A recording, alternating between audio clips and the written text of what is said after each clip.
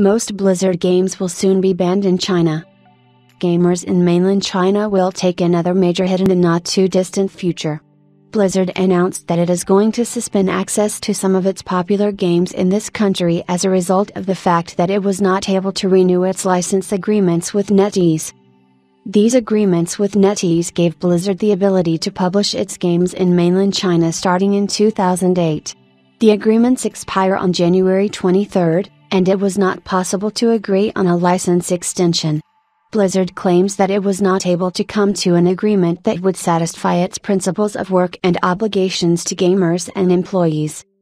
In a press release, Blizzard says that in the coming days it will stop selling games in China.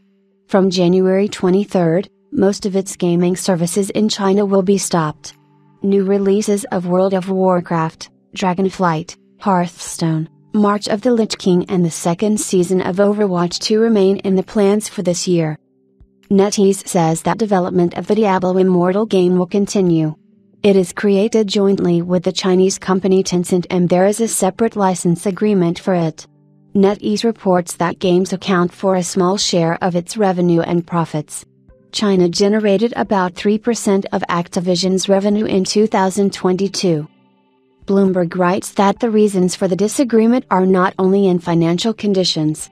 We are also talking about the right to intellectual property and control over the personal data of millions of players from China. The latter is a particularly sensitive topic in light of the tensions between the US and China.